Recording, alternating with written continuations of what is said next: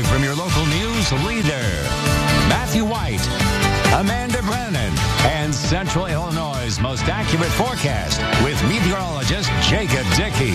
You're watching The Morning Show at 9 on WCIA3. All right, welcome back, everyone. It is Monday, and at times we get to bring you a Wise Guys segment on that day. And so that is this morning, where we're joined now by Paul Kwiat, and it is summertime, obviously. We're moving closer to where we have more bugs out and about. That includes our bees, and last week you told us what they see, and you're continuing that lesson. Indeed, yeah. We saw last time that it was cool. They could see the polarization of the sky, and they use that to navigate when they find food. So just remind people with the first slide that bees are super important for us. There's lots of species, even more than 4,000 in the U.S., and most of the flowers need them to be pollinated, where the bees, particularly honeybees, are moving pollen from one flower to another, and that is crucial for for at least 1/3 of our food supply. So that's certainly a lot, and of course they make honey as well.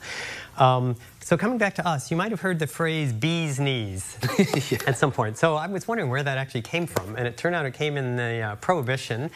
Yes, it turns out that then gin was kind of bitter and not very good, and so they used to mix it with lemon and honey, and they had a cocktail called the bee's knees. So, so we can go to our next slide here, and I will just say that the bee's eyes are in fact the bee's knees. They are great, they're fabulous.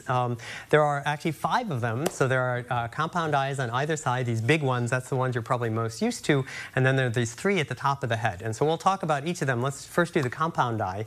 So if we go to the next slide. So it has a bunch of these facets. So each eye has something like 6,000 to 8,000 facets in it. You'll see on the picture on the lower left, there's actually these things sticking out of it. That's because honeybees actually have hairs between the facets in some cases, because they want to make sure they can collect as much pollen as possible.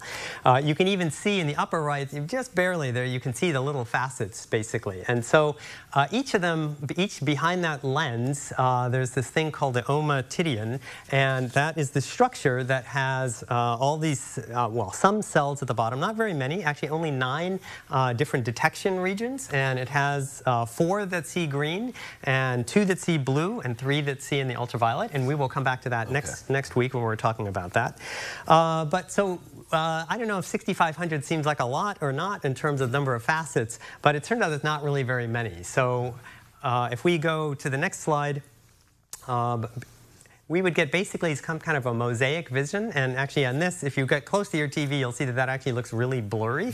So, you know, 6,000 facets per eye, that's like equivalent for both eyes of something like 0.01 megapixels compared to like an iPhone or a new cell phone that might have 50 megapixels, or our eyes that equivalently have maybe 5,000 megapixels. So that's pretty amazing.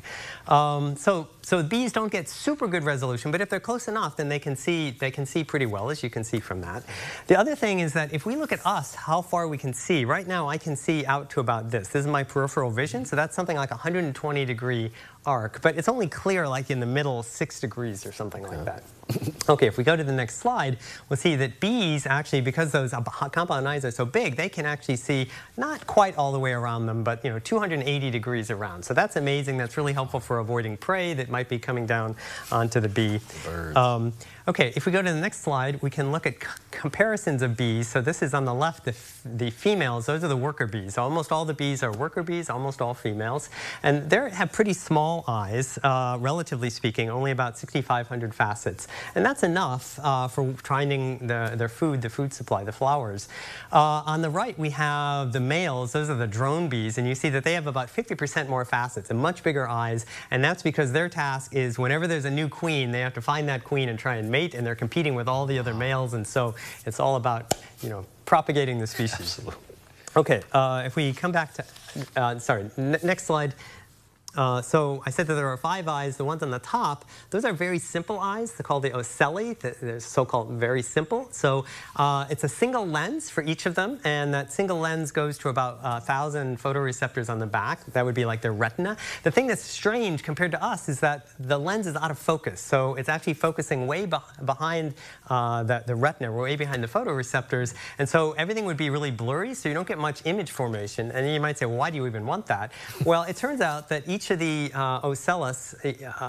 ocelli, I should say, have two different regions of these. There's in the front are the region that can look up at the sky, and in the back is the region that can look at the horizon. And they get the intensity from the sky and the horizon, and that enables them to see whether or not they're tipping or if the wind came and they're pitching and yawing, and so they can very quickly correct for that.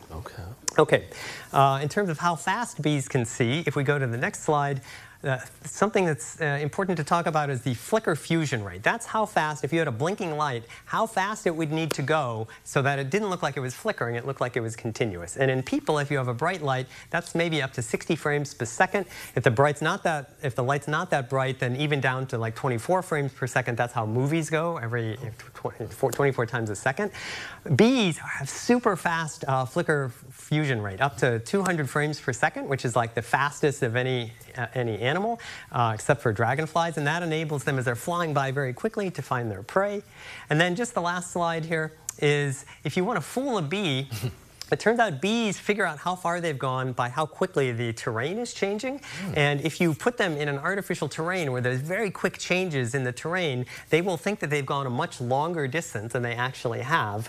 And in fact, they will slow down because they try to keep the rate of change of the environment to be more or less constant. And so that's so that they don't run into things and they can effectively get their food. So we need to do our part to protect them, obviously. Indeed, and we'll maybe talk a little bit more about that next week. Look forward to what they see in colors for sure next week, Paul. But of course, stay with us here on the morning show. Our meteorologist, Jacob Dickey, keeps us informed with our forecast as we prepare for our week. But as we talk about the Illini baseball team, they're actually doing well in the NCAA tournament, but we share how they performed over the weekend against Indiana State.